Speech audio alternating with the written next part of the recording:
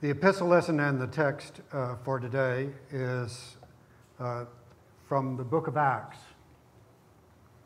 John baptized with water, but in only a few days you will be baptized with Holy Spirit, Jesus said. As a result, those who had gathered together asked Jesus, "Lord, are you going to restore the kingdom of Israel now?" And Jesus replied, "It isn't for you to know the times or the seasons that God has set by His own authority.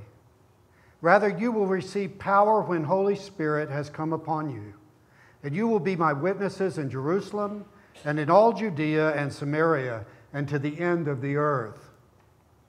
After Jesus said these things, as they were watching, He was lifted up in a cloud that took Him out of their sight. While He was going away, and as they started toward heaven, suddenly two men in white robes stood next to them.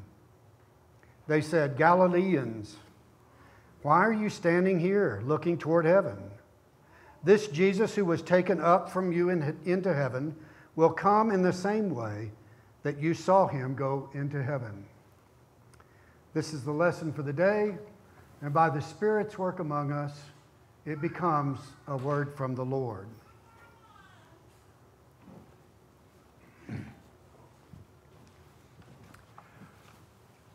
Today begins another semester in the life of church school. And since a few of us have been truant in classes of continuing education, I thought we would do a little experiment and turn the sanctuary into a classroom for about 20 minutes. And my fancy watch has a timer.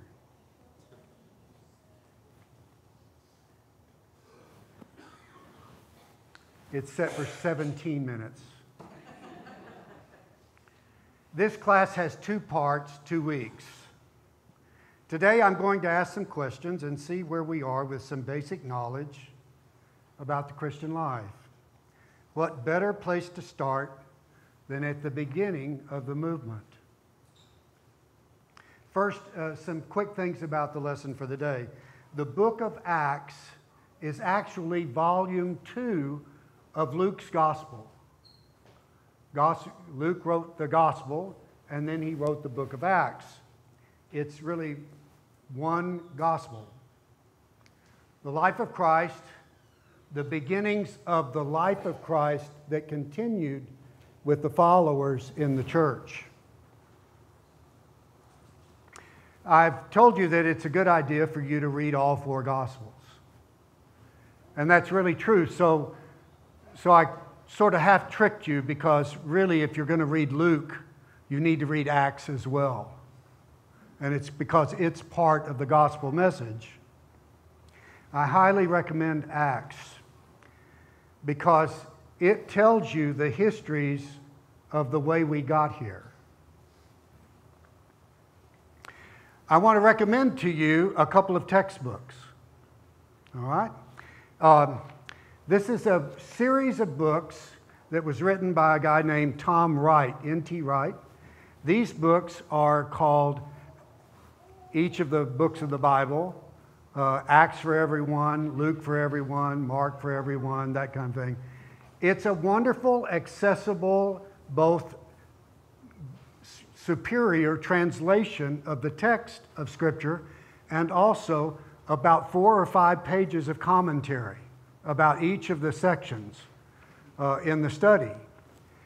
You can read through the book of Luke or Acts or any of the New Testament books and get some good basic knowledge and some new insight into both the whole book and the parts of it by reading one of these.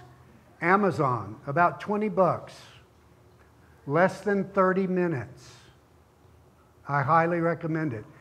1 section a day, and before you know it, you will know more about the book of Acts than you ever knew before. So please do that. Or with the gospel you've chosen already to read. You have already chosen. I really want to know which Gospels you've chosen to read. So that would be interesting to see. Well, now to the question of the day. Jesus says to his followers, the seriously committed ones, "You will be my witnesses." So let's start by asking, what is a witness? It was your homework for this week in the prep. So what is a witness? An observer. There's a lot of talk about witnesses these days for some strange reason. So there's a particular thing about witnesses. They're things they are and things they're not. What are witnesses as opposed to just an ordinary observer? Someone who's willing to say what they saw. Okay? Or, in some cases, someone who gets forced to say what they saw. Yeah? What else about a witness? You have to be an active person here, I'm sorry. They were moved, perhaps. Huh? They were moved by what they saw. They were moved by what they saw, right? Right. Okay. What? Go. He said when someone looks at you. When someone looks at you. Yeah, they have to look, a witness has to tell you what they saw and what they heard, right? They can't say what someone else saw or heard. What do we call that? Hearsay. Yeah, I figured you'd know that one, right? And here's the other thing. They have to tell the truth. They can't make up a story. Okay? That's why I try to tell you that you have to be careful about using the word story when you talk about things that happened in the New Testament. You know, the story about Jesus and so. The story about... No, it's not a story. It's an event that happened that they remembered. And they saw it. They had witnessed it. And they wrote it down carefully. And that's how we got here. Right? So, Jesus says, "You will be my witnesses." Witnesses to what? Events that happen involving Jesus. Events that happened involving Jesus, right? His words and deeds. His words and deeds. The words of life. The words of life. Thank you. Miracles. Miracles. The way he treated people.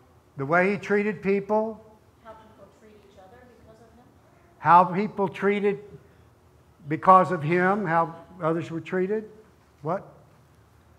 There's one thing in particular. Think about the time this is said. Crucifixion, resurrection, and ascension into heaven, which you read about. Right. This is right before the ascension. And he's talking about, you will be my witnesses to the resurrection.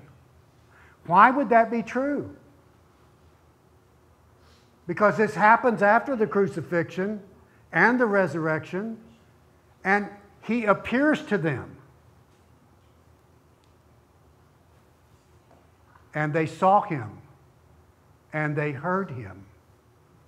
And so they could be witnesses to his risen presence. Make sense? It's really pretty obvious, isn't it, when you get to it?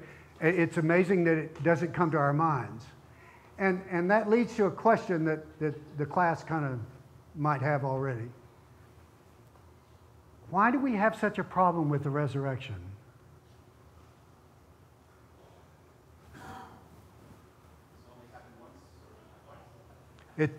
It's only happened once, right?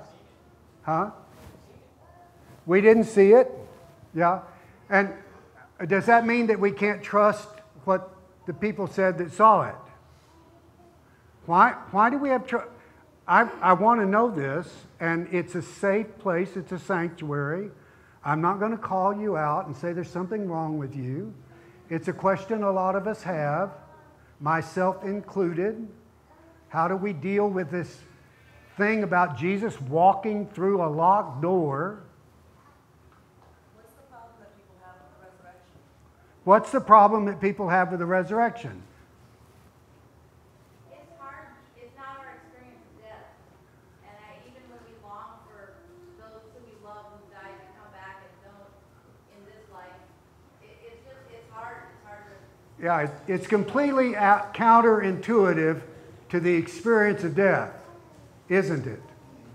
Yes, because of the permanent. Right.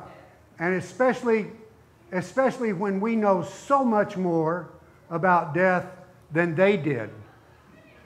Not true. Not true. Right? Not true. You know, we have problems with resurrection because we, in our scientific sophistication in mind, can't entertain the possibility that someone could rise from the dead or reappear in some new form. Because that's science, isn't it? And part of the reason for that, friends, and I love you, but you have very old-fashioned thoughts about science. Because you're still locked in a Newton universe and not an Einstein universe. Because now, scientists, by and large, have more faith in what they can't know yet and are trying to learn than we do. Have you thought about that? Look what's happened to medicine in the last 30 years. They've asked questions about what they don't know yet, and they're really good at it. And in a church, we can kind of stop and think about that, but we need to go back here and get some help with that. Because our problem with resurrection is mostly, how in the world could something like that happen? Right? They didn't ask that question. They didn't ask that question. And why did they not ask that question? Because he had shown up. They were looking at him. They didn't believe at first, did they? No. So we can be honest, and our names are Thomas, right? And it's not because he was a doubter. It's because he was the only honest one in the room who would speak out loud. Isn't it? So we need to look at the resurrection from the viewpoint of the witnesses. They had a problem with resurrection until they saw him. And here's the thing. Some of them had to see him repeatedly to be convinced. Right? But they were convinced. And then he told them, you are going to be my witnesses. You are going to tell the world that I have risen from the dead, and that I am alive, and that I am the Lord of earth and heaven. Right?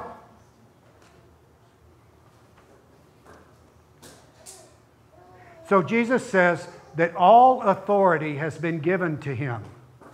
Who gave him the authority? God, right? And he says, that's why you will be my witnesses. And he says, you will go out and you will tell this in Jerusalem and Judea and all the other parts of the earth and that kind of thing. So let me just clarify something and help us.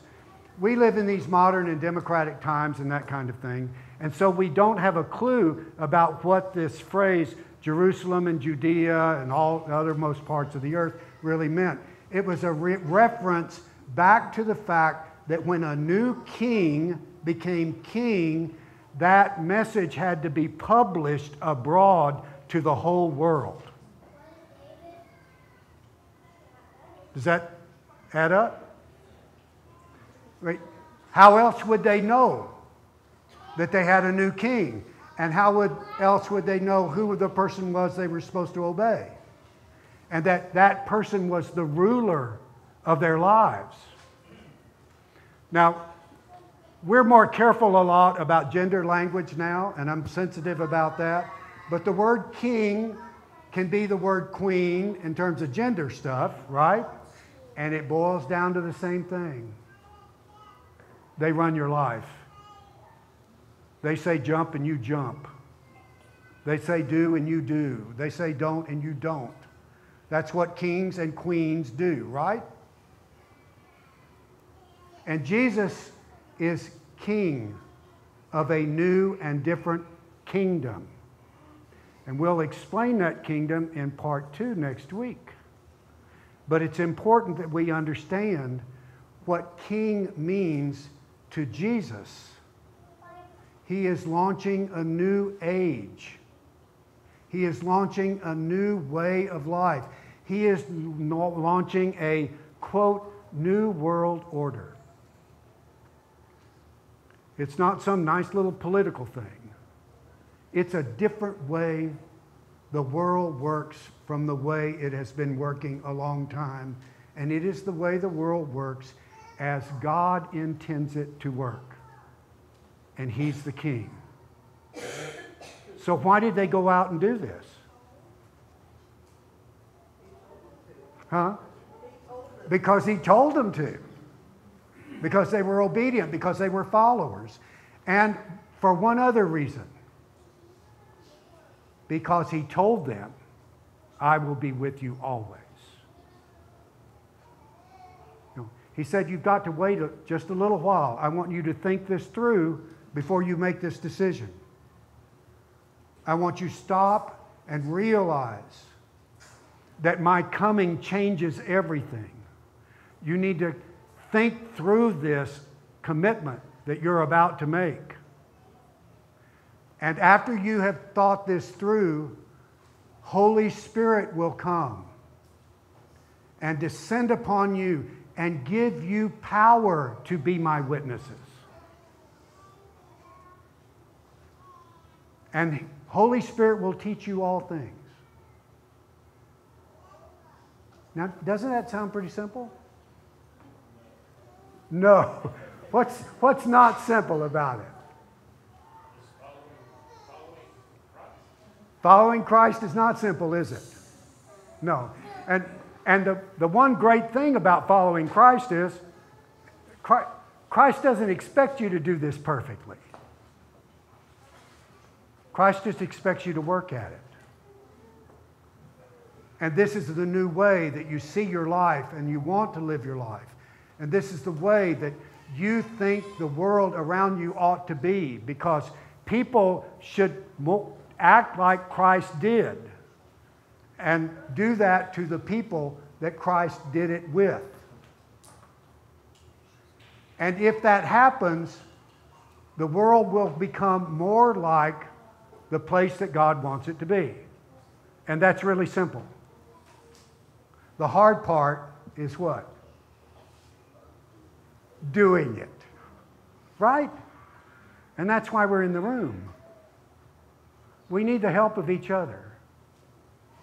We need each other to help us and encourage us and to guide us and to talk about how it is that when we go out in the world and try to change something for the better, we think, okay, how does Christ want that to be? Do we let people off the hook because their idea is okay? And yeah, it's a little bit, no. If they're not treating people the way Christ treats them, we want to help them learn to treat the way Christ treats them. What we forget in this church thing is that we're supposed to be the conscience of the world. The conscience. You know what the word means? Conscience. Somebody? To know together. To know with. That's who we're supposed to be. So the challenge is, and the opportunity is, and the command is, and the blessing is, and the joy is, that He is with us always, and He will guide us so long as we just look in front of us and see Him there and chase after Him. There were 11 people that got the Great Commission. Do you realize that? You know, remember one of them was a misguided saboteur, and he was out of the picture. He started with 11 people that got committed to this, and another crowd that said that they would be his witnesses.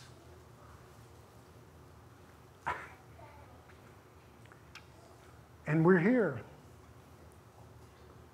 And we wouldn't be if they hadn't followed and been witnesses to a resurrection. Amen.